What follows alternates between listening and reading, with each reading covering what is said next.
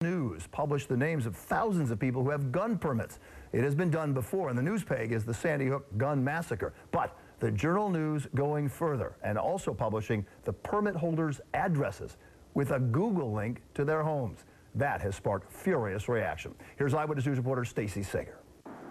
Do you have a right to know if your neighbor has a gun? New York state law certainly permits it. Not only is it okay, but disclosure of the name and the home address of every firearms licensee in New York has been a matter of public record for years. And so the Journal News has published this interactive map, a point and click, and you can figure out the names and addresses of thousands of people who legally own guns in Westchester and Rockland counties.